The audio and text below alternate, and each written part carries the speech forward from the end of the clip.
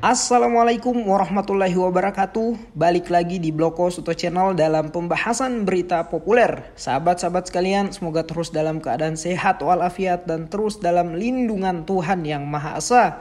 Berita kali ini yang akan kita obrolkan adalah viralnya tren menangisi Pak Prabowo setelah debat Capres putaran 3 kemarin. Apa sih yang membuat kalian menangis setelah melihat debat Capres putaran ketiga? Sahabat-sahabat sekalian, beredar dan viral editing video yang menyorot wajah Pak Prabowo yang tampak sedih saat dicecar pertanyaan oleh Pak Anies dan Pak Ganjar. Video itu pun di-repost beberapa kali oleh para pendukung 02 dengan caption, "Saya padahal tidak mengikuti debat, tapi pas lihat video itu mau nangis histeris saya." Intinya beberapa orang yang merepost video tersebut memberikan caption sedih setelah melihat adanya editing dari video tersebut. Selain itu, tren menangisi Pak Prabowo yang tampak terdesak oleh pertanyaan-pertanyaan tajam Pak Anies dan Pak Ganjar juga viral, di mana isinya para pendukung ini mengunggah video tangisan dirinya tepat di depan layar handphone mereka. Agak lucu ya sahabat-sahabat sekalian. Nah, di lain sisi, kontrasnya adalah ada juga beberapa komentar netizen yang menanggapi trennya viralnya video tersebut dengan mengatakan debat Capres berubah acara menjadi desak Prabowo. Menangisi orang dengan harta 2 triliun tanpa hutang yang bilang Gaza ditindas karena lemah.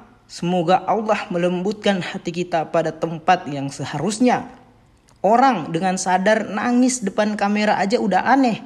Sekarang ditambah demi Capres pula. Gak usah ngomongin nurani blup blup blup blup. Mumpung ada lapak narsis aja ini mah. Jika kita simak, debat Capres-Cawapres putaran ketiga memang memperlihatkan kualitas debat yang sesungguhnya. Dan dalam debat tersebut sangat terlihat jelas siapa yang siap dan siapa yang tidak siap. Sempit apapun waktu yang diberikan, gunakan untuk menyampaikan. Dan itu semua bisa disampaikan. Saya bicara di berbagai forum global, ya waktunya 1 menit, 2 menit. Tapi saya pernah menyampaikan di depan Sekjen PBB dalam waktu 2 menit. Dan gagasannya kemudian diterima oleh Sekjen PBB. If I may interrupt, I just would like to say that we are fully on board with your suggestions. We'll do our best with our agencies and country teams to fully support your perspective and in our global advocacy with governments to do exactly what you ask us to do in relation to your own governments. Thank you very much. Really appreciate it.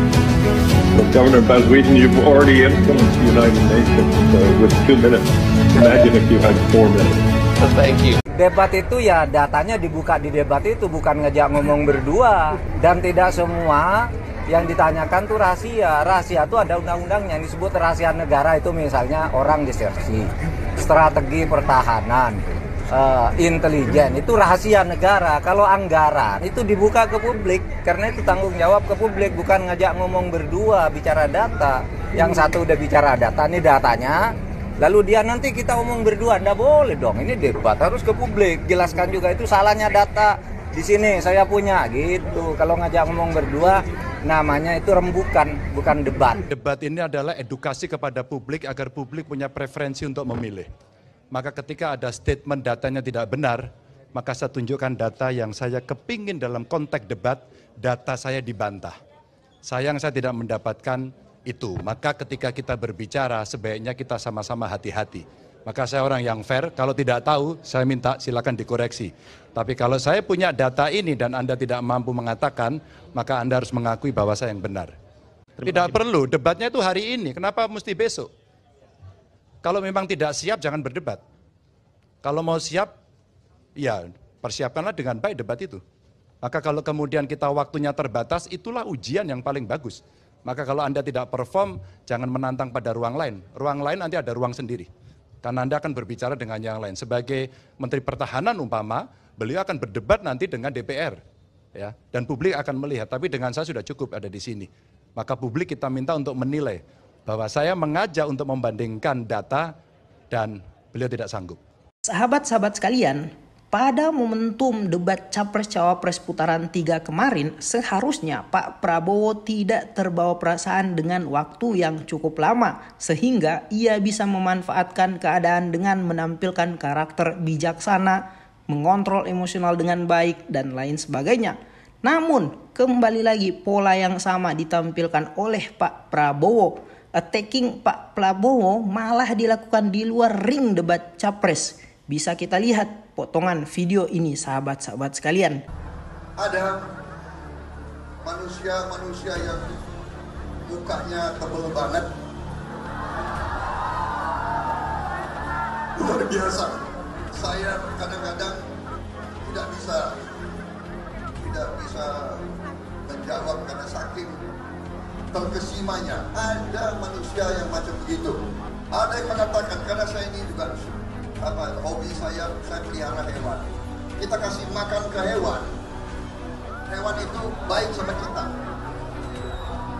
Tapi ada manusia yang kita memberi dukungan, kita memberi segalanya.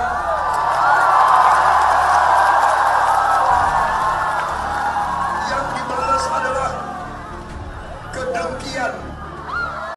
Yang nyinggung-nyinggung. Punya tanah berapa, punya tanah ini. Bukan urusan dia. Dia pintar atau goblok sih? Dan tampak pola yang diperlihatkan sama seperti dengan debat Capres-Cawapres putaran pertama.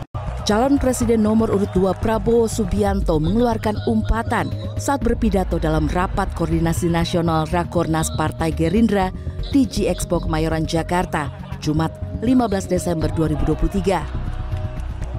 Kalimat endasmu etik yang diucapkan Prabowo di hadapan simpatisan dan kader Gerindra itu diduga menyindir pernyataan kompetitornya di Pilpres 2024, Anies Baswedan, saat debat perdana calon presiden Selasa 12 Desember lalu.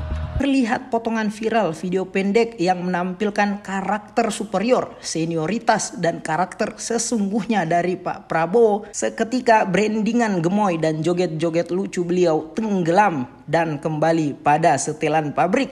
Kalau pada debat kemarin kita saksikan ada yang lempar kesalahan ke Menteri Keuangan, hari ini lempar kesalahan kepada capres lain. Artinya lempar batu sembunyi apa, sahabat-sahabat sekalian? Silahkan isi pendapat kalian pada kolom komentar. Wassalamualaikum warahmatullahi wabarakatuh.